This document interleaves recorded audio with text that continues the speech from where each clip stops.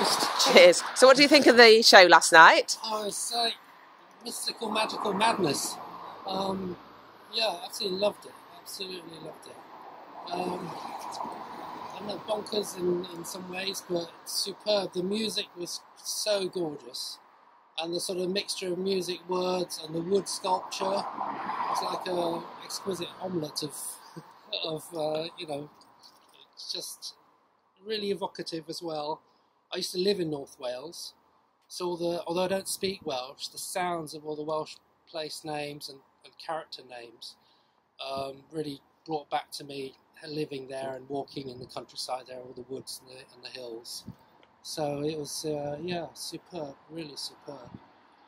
And the storytelling is so vivid. Everybody, my partner himself and the other people I talked to, all felt that we were really there.